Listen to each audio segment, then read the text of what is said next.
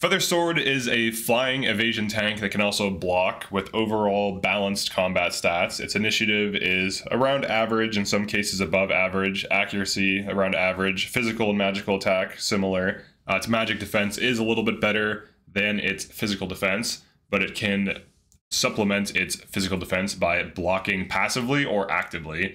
And it also does have good evasion, which makes it a generally hard target to hit. It has 4 stamina, it's type flying, 150 mobility, so it's quite fast. It is sword, shield, flying, angel types. Sword, shield are just the equipment. Flying is the property of being archer weak, as well as being able to fly over terrain. It also has the leader effect of flight, which just allows it to fly, as you'd expect. Angel type, as far as we know, doesn't have weaknesses. Maybe it does in the full game, but in the demo, it's not clear. The actual abilities it has: Spiral Sword, attack a single enemy, inflicts evasion -20 and grants evasion +20. When you combine this with the fact that this is an evasion tank, getting evasion +20 puts her at 68 evasion. Her current evasion is 48. That's pretty hard to hit. 68 evasion, you're basically like a thief now. I mean, thieves basically have 40 evasion. So this is like the equivalent of having a passive for free. It also has 100 physical potency and is ranged. Also take note of the fact that she has 2 active points and 2 passive points innately, like at all times. She just has both. She has 2 of both of these, so she can attack twice, and she can attack at range, which means that if an enemy in the back is not explicitly being guarded by something, she can just attack it for free.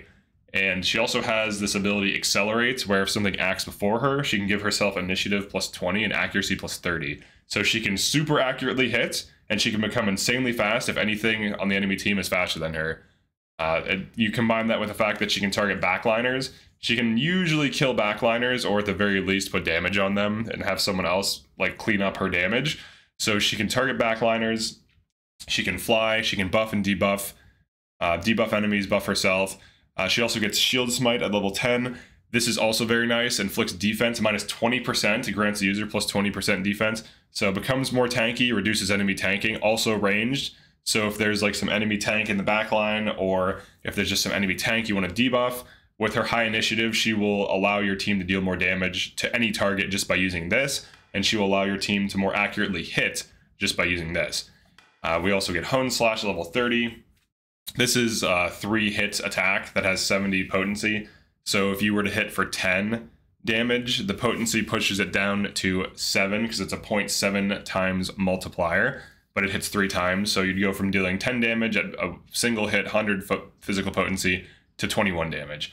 It also becomes True Strike if user is buffed, and it's ranged. So she basically, at level 30, could drop something in the back line, especially if she's buffed, which she buffs herself with Accelerate pretty easily, but becomes True Strike. You could also like roll for crits too, because each hit would roll for a crit. So a pretty powerful ability. Probably not getting it in the demo, but it's quite good. Now Accelerate, it stacks, so she can become so accurate that the only things that can dodge her are things that explicitly like evade. So for example, the evade ability, but she basically can just bypass dodge tanks innately, or things with high evasion through Accelerate. This does stack, and she can use this multiple times. Typically, you want to use other things though. Maybe use it once at most. Diurnal Guard, I think that's how you say that. Unlocked at level 15, activates before being hit by physical attack. Block an enemy attack with medium guard, which is a 50% damage reduction. Grants the user +1 passive point during the day. So she can just guard all day once she gets this thing. However, there's a way to get her guard early before you hit level 15. We'll go into that in a second. Her other passive, unlocked at level 25. Discharge, activates before attacking with an active skill. Consume all of the user's buffs, increasing attack power for 1 attack. The attack power increase is number of buffs consumed times 15%. So if you have 3 buffs on you, you're looking at a 45% damage increase, which is pretty decent.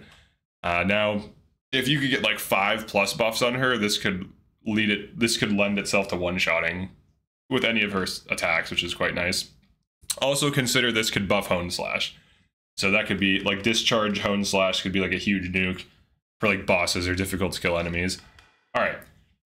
So I have her on 2 passive skills. We'll go into those once we cover the builds. Let's go over the Valor skill, Haste.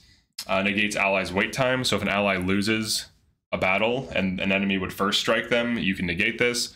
I'm fairly certain it doesn't affect rest, because rest is its own thing. It's not, it could be considered wait time, but rest has different properties than wait time, so I don't think that's the case. All right, so for loadouts, let's go over swords first. So she's on swords, right? And she can use a few different swords. She can use Runic Sword and go for 2 magic attacks. Now, magic attack has 150 magical potency, and if you look at the magic attack on her build right now, it actually has decent stat. So she could go for tank busting on Runic Sword. She can go for poison stacking on Viper Fang, which can be useful against certain enemies. So the way that like poison and burn work, if I'm poisoned and I attack something, if I use an active skill while poisoned, that's when I take the damage. Now, someone said it's 20% of the max HP for poison. I think that's accurate based on what I've seen. If you actually know, definitely drop a comment.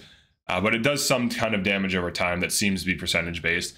But if I use 2 active skills, I take poison damage twice. So if she poisons one enemy, and like just for her opening move, and then poisons the second enemy, unless it's stunned or something, and it like, the way things work is you run through your initiative. So like the highest initiative goes, then the next one, and so on down to the lowest. And then you take your second set of actions. So double poison could be good, but single poison is fine if you can put it on something that has like at least 2 action points for big damage. It can still help to some degree, but overall Runic Sword is probably overall stronger than Poison Slash, at least as far as I can tell. It seems better for like tank busting, and then someone else can kill the things you'd want to poison. Hallowed Blade is also quite good on her. Max HP +5, heal 10% when using an active skill. She uses an active skill at a minimum of twice per battle unless she gets like frozen or something. So you're looking at 20% heal, and it's only slightly weaker than the sword she joins with, which also is really good. We'll go into that in a second. But 20% heal per battle is quite nice, especially if enemies have like lane nuke or they target her explicitly. So this can be pretty nice to use for just survivability. Heavenly Sword is definitely better for damage. Accuracy +10, evasion +10. So this puts her passive evasion at 56 in this case, which is quite high. And giving her hit +10 is also quite good. It also has a pretty high physical attack of 16. And when you combine this with Shield Smite or Spiral Sword, you're looking at pretty huge like buff and debuff combos, and with Spiral Sword, her evasion starts getting pretty ridiculously high. So yeah, there's that. Let's double check that. Yeah, +20. So she starts becoming ridiculous with that. Now her other default weapon, default shield, Heaven Swing Shield, guard efficiency +25%, guard rate +20%. This is nice because it also gives her accuracy and evasion, and her passive evasion becomes 66, which is pretty ridiculous. And you also have to consider that ground melee has a pretty low chance of hitting her. It has half the chance. So combined with her high evasion, typically ground melee will just miss her outright. And the only thing you really have to worry about are like archers. So this is not a bad thing to keep her on. You could also throw this on someone else that you want to hit fix or give evasion to. But her default setup is actually not bad at all. Or just like the accuracy of the evasion. You could also run other things. So for example, if you want her to run Cav Hunters, let's say she's in this formation where enemy Cavs that are using Wild Rush can hit her and the unit in front of her, she can equip Cav Hunters.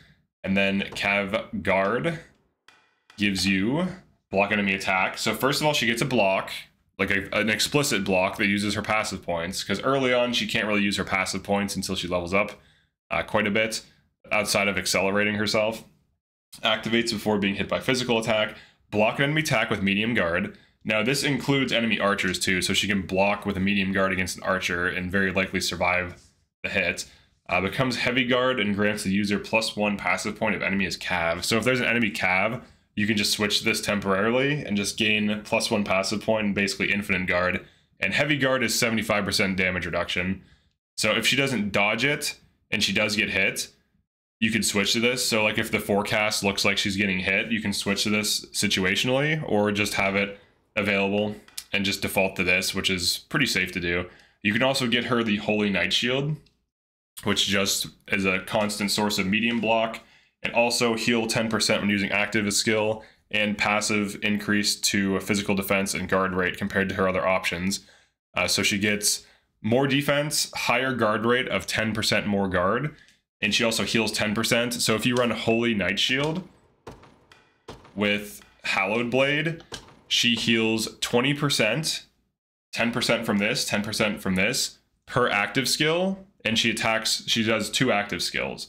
So she heals 40% of her max HP per battle, which is pretty crazy, especially when you combine the fact that she has pretty good evasion. And you could also drop like Lapis Pendant and run Lucky Coin on her so she can roll for crits while evading, or run Silicon Scarf for just the evasion if Lucky Coin is being used.